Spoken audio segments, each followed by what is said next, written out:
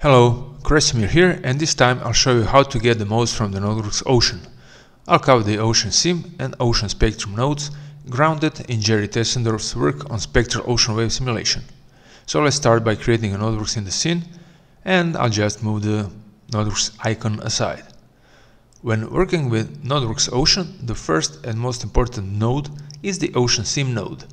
You can create it by right-clicking and selecting it from the menu, or simply press Tab key and type the node name. Once created, it will generate one particle with a flat surface as a particle shape. It will also automatically generate 4 particle groups, one for the ocean shape and the others for foam, bubble and spray particles that you may create in your ocean simulation. The Use GPU option is enabled by default, which tells ocean nodes to execute CUDA code instead of CPU. The Ocean Spectrum is one of those nodes that can use the CUDA FFT libraries to generate the ocean spectrum.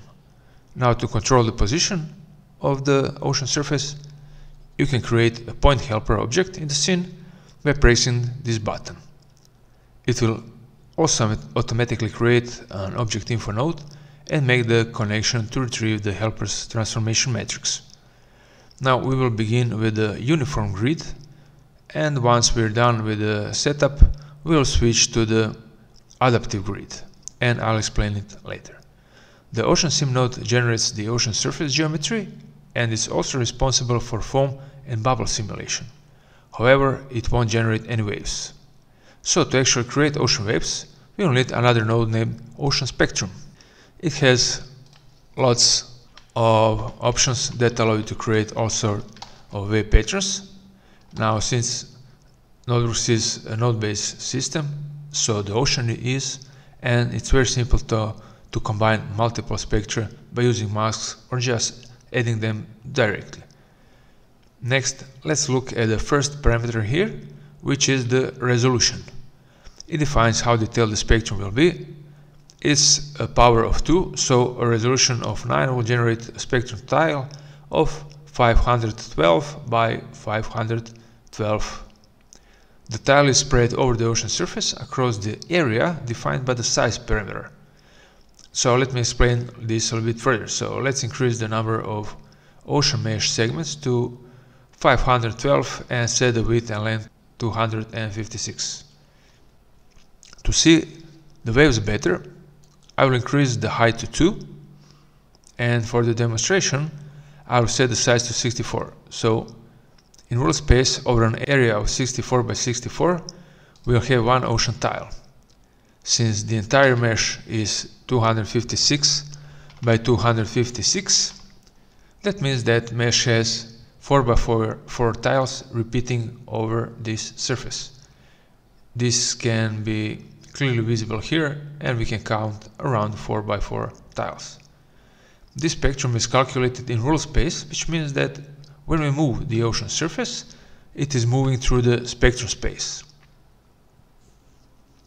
To demonstrate this further, I'll copy instance the ocean spectrum node and make a regular copy of the ocean sim node with a different position helper, so we can move them independently.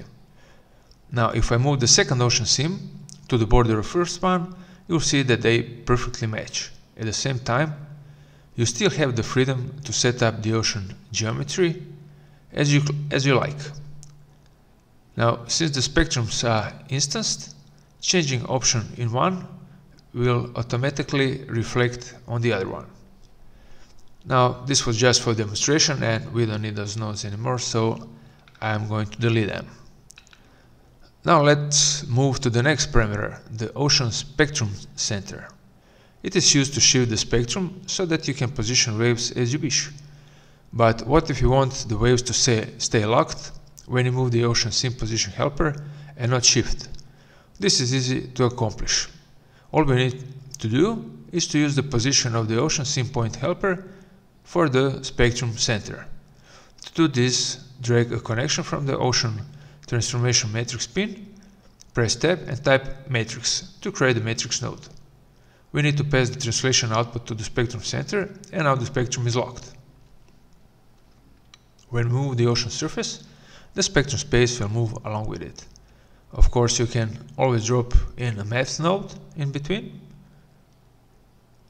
and you can add some constant offsets to the wave and do any other math that you like to do.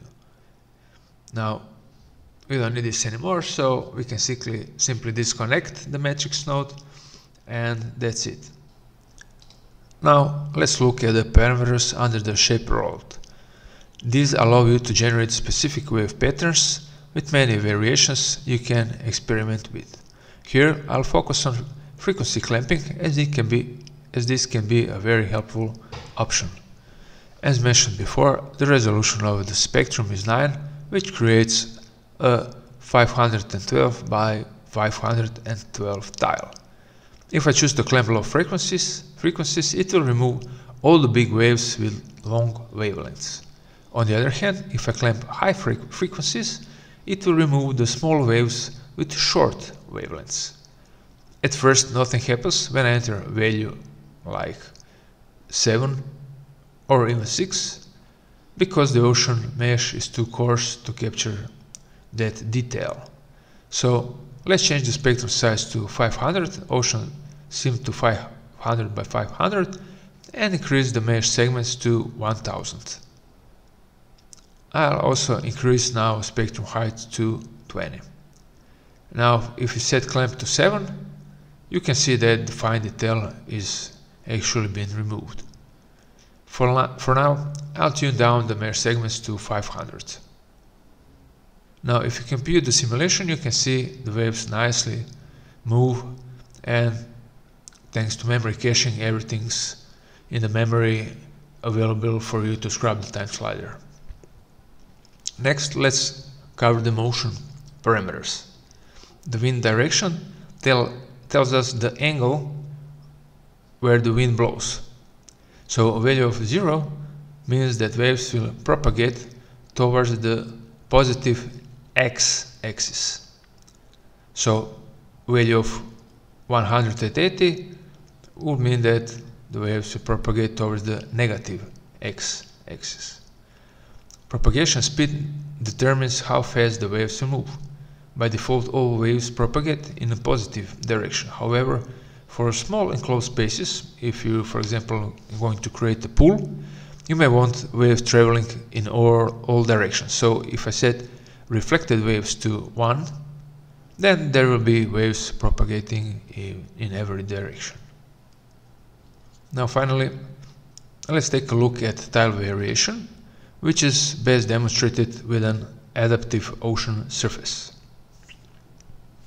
Now set the width to 200 and length to 5000, and I'll need to increase a little bit FOV field of view expand to cover the camera field of view, and the value of 8 is going to cover the camera field of view. As you can see, there are no holes anymore in the viewport.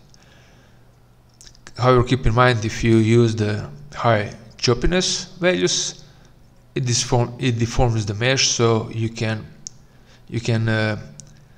have holes appearing. So increase the FOV expand as long as until the mesh covers the camera view. Now, since this is a very large mesh, we use the degradation rate of 5 to reduce the number of faces in the distance. However, close to the camera, I want the maximum detail, so I will set the degradation start to 500. This means that at the distance of 500 units from the camera, the degradation will start. For the faces that are closer to the camera, there will be no degradation at all. With such a large mesh, tiling patterns in the distance become obvious. This could be reduced by adding more spectrum layers with different shapes and sizes, but the fastest way is to enable the tile variation option. By changing the seed, you can change how those variations behave and forming different patterns. To get even more detail, we can decrease the ocean seam width and length spacing values to 0.5. Now, let's go back to the ocean spectrum node. and reduce the wave height to something more realistic. Now set the height to 7, and I want these waves to be a little bit more directional, so I'll set the swell to 0.5. I'll also increase the propagation speed to 2.0. Now let's say you want to add some big low frequency waves and combine them with the current ones. To do this, create a new ocean spectrum node and disable the first one so we can have a better look. I'll keep the resolution at 9, but increase the size to 1000 and set the height to 10. Now change the spectrum type to TMA and the random type to Gauss. I want these waves to have maximum directionality, so I'll set the swell to 1. I'll set the choppy to 0 so that we get large, smoothly curved waves. If you want to keep only the low frequency waves, you can enable clamp high frequencies and set it to 1. This will leave only the lowest frequencies and remove all the detail from the waves, which, by the way, will get all the detail from the first node. So I'll set the propagation speed to 2, so these waves roll faster as well. Finally, I'll enable the type variation again and set the rotation variation to 0, since I want all those waves to be aligned. Now I'm going to enable the first spectrum, and we see now that both spectrums are combined. They are combined just by addition. Now if you want to reduce the contribution of the first spectrum now, we can simply lower its height to 5, for example. And this is one example how to stack two different spectrums. However, spectrums can also be blended by using the height mask, which we'll do next, but on a different example that is more suited for this. In this scene, I want to create localized wind-induced ripples on top of the calm sea waves. You can see that this is already set up as a very detailed adaptive grid, which might slow us down when setting up the simulation. So I will change it to the uniform grid for now, with a much smaller area that would still represent our ocean and waves. Now also let's go and disable the main waves and add new ocean spectrum node. First, I'm going to enable tile variation, set the rotation to 2 and reduce the height to 20%. This is to remove the tiling that will be visible in the final simulation, so we can enable it right away.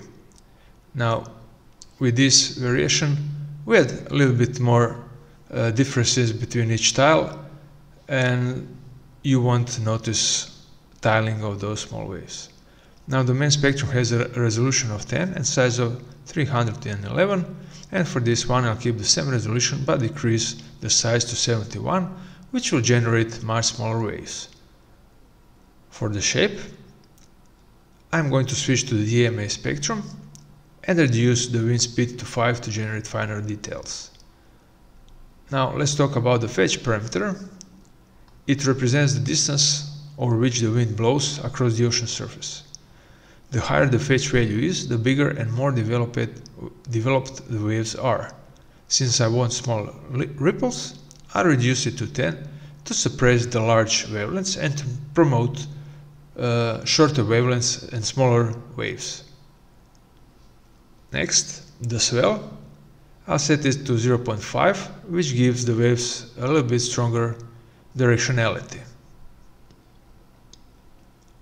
Chop is going to be reduced to 0.3 for a little bit more smoother crests, and the original waves had a direction of 230 degrees, but for these ripples I'm going to make a little bit different direction, so I'm going to set it to 270 and increase the propagation speed to 2.1. Now as you can see, we have a lot of small directional waves that are aligned with the wind. Now this wind of 270 is actually along the negative y-axis.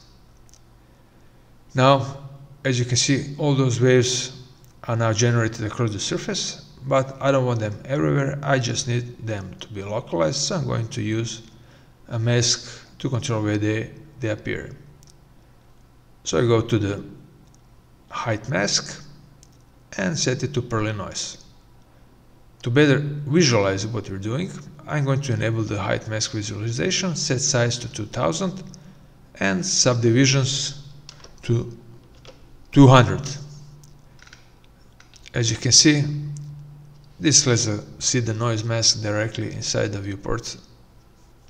The noise needs to be much larger, so I'm going to change the size to 2000 and size on the y-axis to 1600. At the moment the noise looks very uniform, and I want a sharper transition for those localized waves. To achieve that, I'll adjust the low and high threshold. If I set a low threshold to 0.5, all values below 0.5 will have the value as defined by the output min parameter, which is 0 in our case. If you want to have a little bit of those small waves everywhere, you can set the output min parameter to anything above 0, for example for 0.2, 0.3, etc. Now if I set the high threshold to 0.6, every noise that is above is going to be pushed to the value defined by the output max parameter, which is 1.0 in our case. Now I want to reposition the noise, so I'll move the center on the x-axis to negative 900 units and along the y-axis to 900. Just like with the sim and spectrum point helpers, you can also add and use point helper for the nose position and control it interactively. This becomes especially useful if you want to animate the noise motion over time, which reduces now to the animating the point helper position. At the moment the noise is static. However, you can add some subtle movement by setting the phase shift to 1.0. Now I'm going to show you how this final animation looks when rendered, and I hope this tutorial helped you understand the basics of the NodeWorks Ocean, and in the next tutorial I move on to ocean foam and bubbles, and as well as ocean dynamics to bring even more realism into your simulation.